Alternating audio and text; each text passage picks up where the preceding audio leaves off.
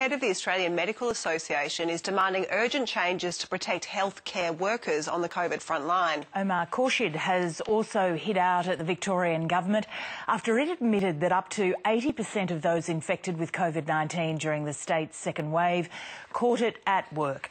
Dr Khorshid joins us now from Perth. Good morning, Doctor, and thanks for getting up so early to have a chat to us. Good morning. Now, the government has been saying here in Victoria that a lot of these cases were being contracted out in the community, these healthcare workers, but now we've learned differently. Were you surprised? No, I was not surprised at all, because the sheer numbers of healthcare workers getting infected being 3, 4, 5, 6 times as likely as any other Victorian suggested to us that it had to be being contracted in the workplace, and the head in the sand approach by the Victorian government wasn't helpful and didn't add any urgency to the need to actually change what was going on in the various aged care centres and hospitals to stop healthcare workers getting infected.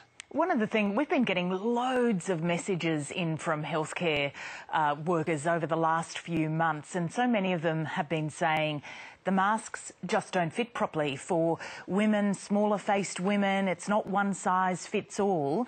There is a trial underway of fit testing masks, as they put it, at one of the hospitals here.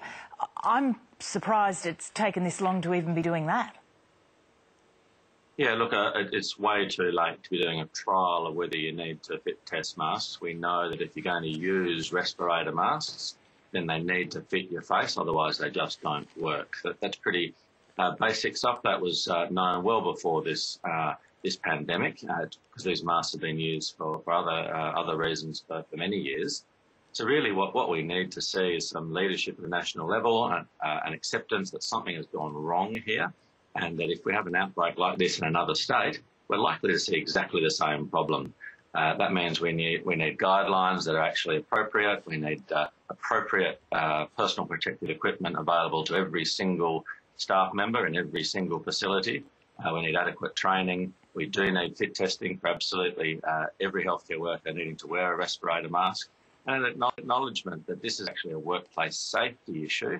It's a basic right of any worker, and healthcare workers should be treated the same as all our other workers in other workplaces. So what has to be done to make that happen? Whose decision is it? Where does that come from? Where do those instructions come from? Well, yet again, it's our complex system of different levels of government and getting them to work together. The aged care sector, unfortunately, as we know, has just been a complete disaster in Victoria, and that's where the majority of healthcare workers are getting infected. So we need to acknowledge that there's a major issue there. We need national leadership. In our view, a single individual person who's responsible for getting our aged care sector through this crisis. And similarly for hospitals and other healthcare sectors, national agreement. We've got some national guidelines, but they don't go far enough. To see those strengthened, accepting at a national level, which includes all our state governments as well, that this is a basic right of any worker, that it's not just the doctors and nurses being difficult. They're actually fearing for their lives, their well-being, and that they may bring this virus to their families. That's not fair. We can do differently, and we've seen in other countries that if you actually put in place a tight regime, you actually get 0 healthcare worker infections, and that needs to be our target going forwards. Final question. Right now, Omar Khorshid, as people heading into work in hospitals and aged care facilities today in Australia, how risky is it for them? Well, Australia's been the best place to be in the world throughout this pandemic so far, apart from Victoria. And of course, we're now seeing small outbreaks in other states. So for the majority of healthcare workers right now, they're safe. In Victoria, we've seen the guidelines change. Workers are safer there than before, but we have to acknowledge that something's gone wrong, and Victoria needs rapid change now.